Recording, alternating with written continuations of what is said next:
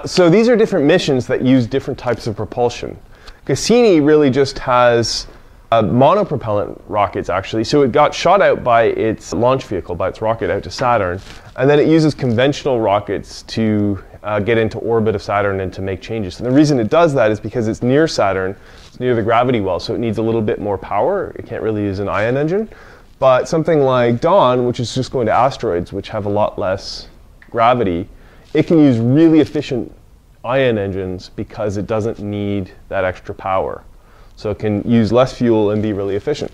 So there's a trade-off. So this is why you might want a more powerful but less efficient engine here, because you're dealing with a larger gravity well. And in the case of New Horizon, it doesn't have any engine at all.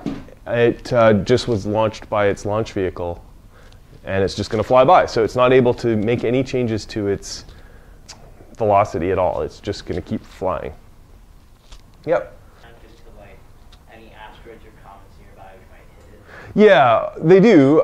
They would well, so asteroids and comets are big, asteroids are small. They wouldn't be able to see most of, we track less than 1% of all asteroids. So if there's something out there near Pluto, that there could be definitely something we don't know about. The thing is though, space is pretty big and asteroids are really small, and I think there's about 80 million asteroids in our solar system, but that's not actually a lot compared to how big the solar system is.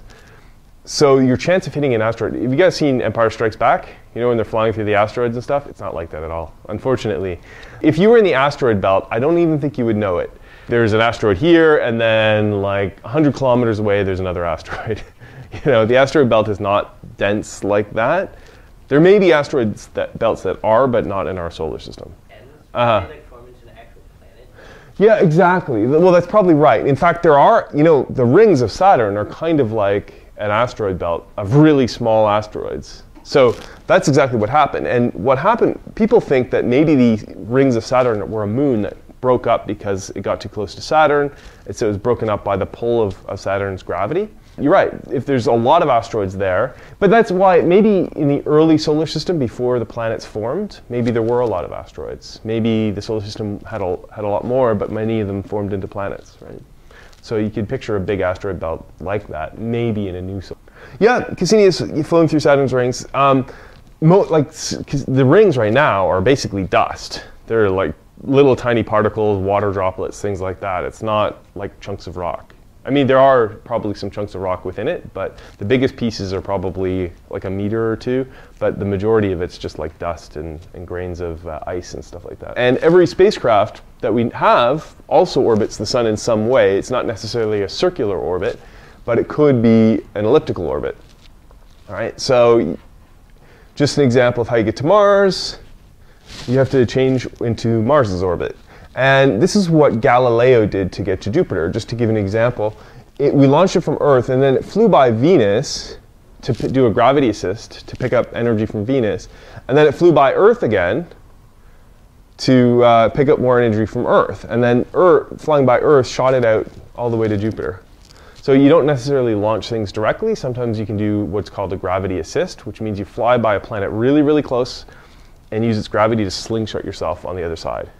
In an atmosphere, you need to figure out a way to land with resistance, but sometimes that resistance is really helpful because you can actually use that to slow down, and that's how we actually get back to Earth, and it's how we land things on Mars. Sometimes you use a heat shield. That's Curiosity, actually. This is the payload. Payload is why you launch the satellite in the first place. This is a radio communication satellite, so its payload is all based on antennas. So it senses signals coming from Earth. Now these antennas are in completely different bands, completely different frequencies from the antennas it uses for communication. It actually has two different antennas it uses for communication, two different frequency bands. And the higher the frequency, the more data you can get down, but the more narrow the spectrum has to be. So the more sensitive your antennas are and the more power it takes and that sort of thing. But here's an example of a camera payload. You have a star tracker, so it's able to tell what the camera's pointing at. Star tracker is basically a separate camera that looks at the star positions, and based on where they are, it can tell where it's pointing at because it has a catalog in its computer of the whole sky, of what it should look like. And so it's a pattern matching. So it says, oh, there's a star there, there's a star there, there's a star there. It's a particular pattern, and it tries to match that to its database of what the entire sky looks like, and so it knows where it's pointing. And it has an antenna on there, expand antenna, and payload housing. This is an example of Juno, the Juno mission, and this was to go to Jupiter. And it has magnetometer, so it's to measure magnetic fields. It measures gravity gradients around Jupiter to map out the gravitational field. So this measures charged particles coming from Jupiter. Jupiter's a bit like a mini sun. It gives off more heat than it actually gets from the sun. If Jupiter's bigger, it would be a sun. And there are a lot of solar systems that actually have multiple stars. Spectrograph, so spectrometer, it measures ultraviolet emissions, so it takes in light and matches that light to different signatures from chemicals, so you can tell the chemical composition of something by looking at the light coming from it. Camera, microwave radiometer, so it measures microwaves. But basically you have all kinds of scientific instruments that sense different things, either about the light or the magnetic field or the charged particles, or it uses radar or LiDAR or something like that, spectrometer. There's all kinds of different science instruments you can have. So this is a really long magnetometer boom from Cassini, so it senses magnetic fields. It uses low gain antenna and the high gain antenna to communicate with Earth. Plasma wave subsystem antenna, so that measures plasma waves. Remote sensing palette, I think that's a whole suite of instruments there. Radio isotope thermal generator, so that's its power source. That's Huygens probe. This fields and particle palette will have all kinds of sensors to measure magnetic fields and charged particles and things like that. And it also has radar, so it can do radar maps of moons of Saturn and Saturn itself. I don't think so, because really any engine assembly requires control systems, and it requires a fuel tank, and it requires a lot of extra hardware and weight. So to have both at the same time would be a waste of weight and other resources. You're going to want to choose whichever one's better for your mission rather than having two sets of hardware, because it's really expensive and in terms of weight to have two sets. Okay, so this is Phoenix lander. It has LiDAR. I guess that's in here. So it shoots up a LiDAR beam, which is kind of like a laser beam. It's a different kind of light. And it measures the clouds. And so it bounces back from the clouds, so it can tell all kinds of things like the composition and the height and the density of clouds on Mars. It went to the Mars polar ice cap regions and sampled the soil. It has a robotic arm to dig soil, and it has an oven to heat it up and have the gases come off, and then it can sense the gases using a spectrometer. Thermal evolved gas analyzer, that's the one that would be able to sense the gases and what's in there. It has a camera, descent imager, and a stereoscopic imager, so two different imagers there. So basically, it electrochemistry and conductivity analyzer. So its purpose was threefold: to measure the weather on Mars. It's like a weather station. That was actually a Canadian instrument, the LiDAR. To take pictures and to sample the soil. And so all its instruments are built around that purpose. This is Mars Science Lab. It has a camera, actually two different cameras. It may have others as well. Sieves and scoop, it's basically able to pick up and sample dirt.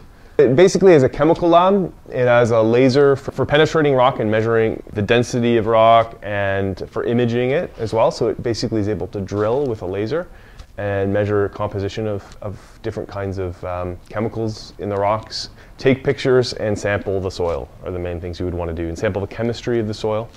Something like Viking lander, its purpose was to analyze the soil and determine if there was life on Mars. Because when we sent this was the first lander we sent to Mars in 1976, they had no idea what Mars was really like on the surface. And so it scooped up some soil and ran a series of 4 science experiments on the soil. And they actually came back inconclusive. We don't really know. A few of them came back negative, and a few of them came back inconclusive. Because what happened was they took in soil samples, and when they put it in an oven, they got chemical conversions. So they got different chemicals coming out of it than went in. And so it means there was some kind of chemical process. And that could have been an indication of life. So all you do is if you put like oxygen in, and if it changes to carbon dioxide, for example, you know that there's something breathing there. If it's a microorganism or something, that's kind of the way you test for life, is you put in one chemical and see if you get out a different chemical, because all life is chemical reactions. It's converting something to something else across an energy gradient. So we convert food and oxygen into energy and work and various other things. So they weren't sure, based on the results of the experiment, whether there was life or not. Most scientists thought probably not, but the lead scientist thought maybe there was something going on. But anyway, I think that it probably was a chemical reaction, because there's other things that can do that instead. And so that's what we're trying to find out with Curiosity, one of the things. Actually, it has a seismometer too, to measure like tremors on Mars and earthquakes. So back to the full view, as a recap, this is basically everything in every other spacecraft, except it doesn't have an engine in this particular one, but it does have attitude control. So you have power, you have a way to get to orbit or get launched off Earth. You have computers that control everything. You have communications with Earth. So you need to be able to tell it what to do and receive its data. You need to be able to tell where it is and control where it is. You need to keep it warm with thermal control, or cool sometimes. And you need a payload. So you need some reason to send it, which is what it is actually there for.